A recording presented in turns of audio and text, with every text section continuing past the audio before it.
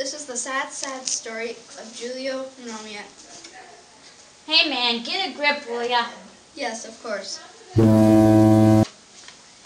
Their families hated each other, so it was pretty dumb of Juleo and Romiet to fall in love and get married. And do you, Julio, take Romiet to be thy top secretly wedded wife? Sure, why not? Then I pronounce thee husband and wife. You may kisseth the bride. Can't we just shaketh hands? Fair enough if.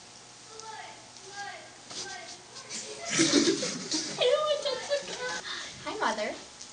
So it happened. The Count arrived, and Romiet's mother insisted she married him.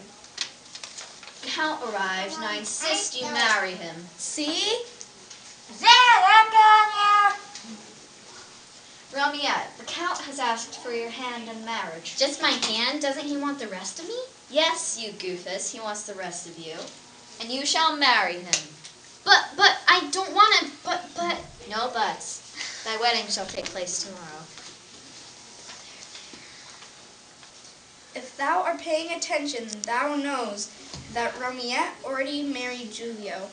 In other words, she's in a real tough pickle.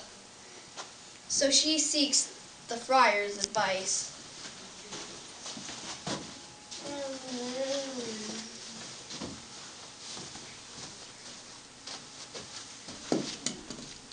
I got it! What was that thing in there?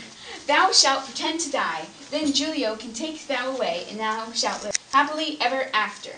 Sounds kind of complicated. Are you sure it'll work? Thou betteth. Here, drink this potion.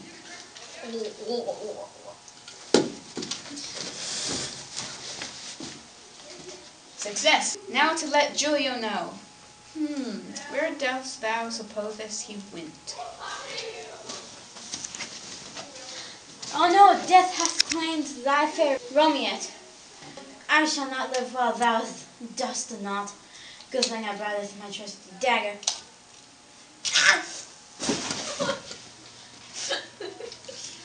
Oh, rats! I knew this would happen. It says so right here in this boring book. Romiet died of boredom reading Shakespeare. After the funeral, the fighting families resolved their differences and everyone lived happily ever after, well, except for these two. But that goes without saying.